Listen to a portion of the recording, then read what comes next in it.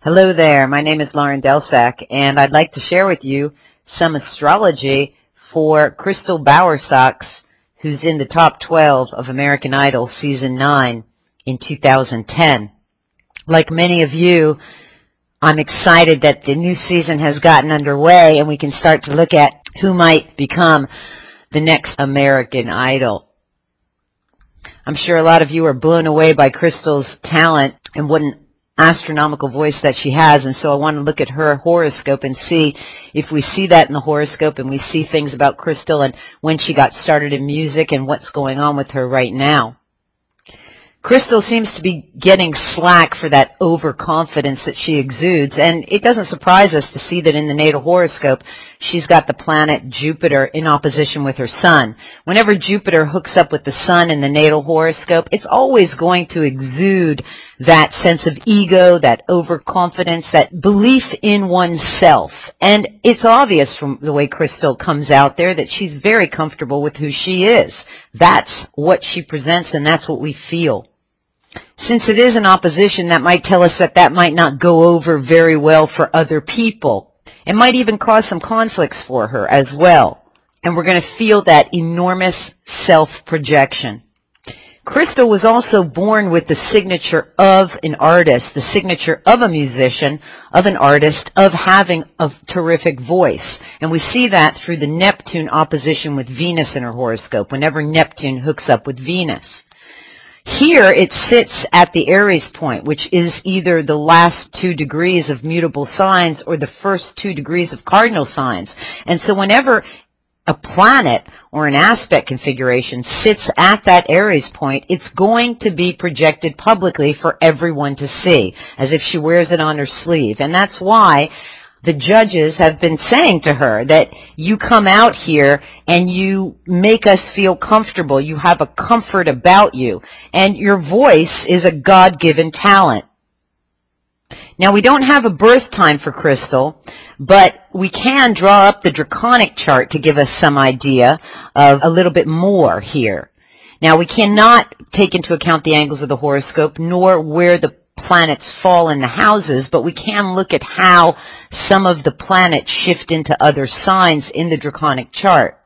We don't exactly know whether her natal moon is in the sign of Pisces, or if she was born later in the day, it could be in the sign of Aries, and that's why we also might feel that strong sense of importance or ego.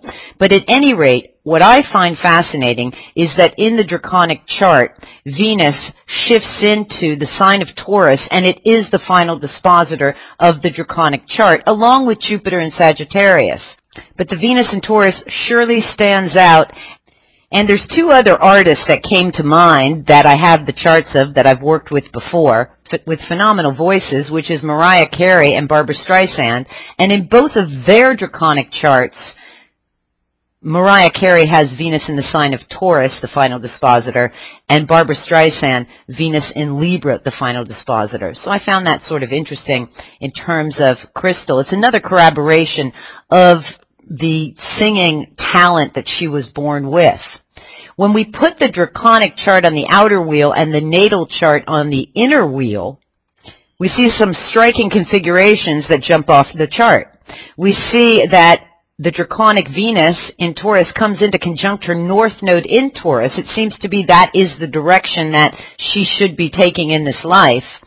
We also see that her quirky draconic moon in Aquarius, which we can see through the way that she presents herself, needing to be different, needing to be significant through the music, comes in to conjunct the Jupiter.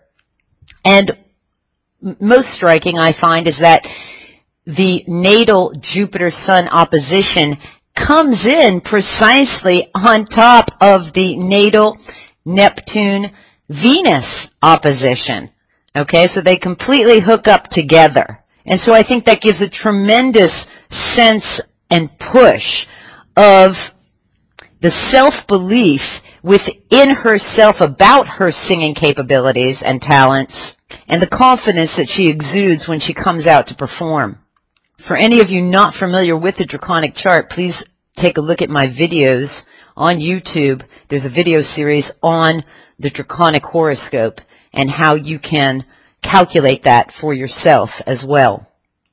Through the interviews that we've heard with Crystal, we know that the age of 10 was extremely significant for her. That's when she happened upon a guitar in her home at Christmas of 1995 when she turned 10 years old, and that's when she began performing at the age of 10. So 10 should be very illuminated in her horoscope. When we study the solar arcs that were going on at the age of 10, well, it's not surprising to see that Pluto, the planet Pluto, had arced 10 degrees counterclockwise to form a T-square with her natal Jupiter-Sun opposition. This is two extremely important solar arcs that always will symbolize a brand new perspective, the curtain going up on something brand new, and a lot of optimism, influence, leadership opportunities for her. It can signify an identity change and prominence, but there's a whole new self coming forward through that solar arc. So those are two very empowering measurements. At the same time, we also see that the planet Mars in solar arc Mars, has now come up to aspect that natal Neptune-Venus opposition. Okay, so a semi-square to Venus and a sesquiquadrate to Neptune. So her energy application has now developed at the age of 10 to illuminate that natal musical potential that she was born with. So the passion and the creativity in the arts energies are applied with vision and imagination, and it even adds the personal charisma and magnetism for her.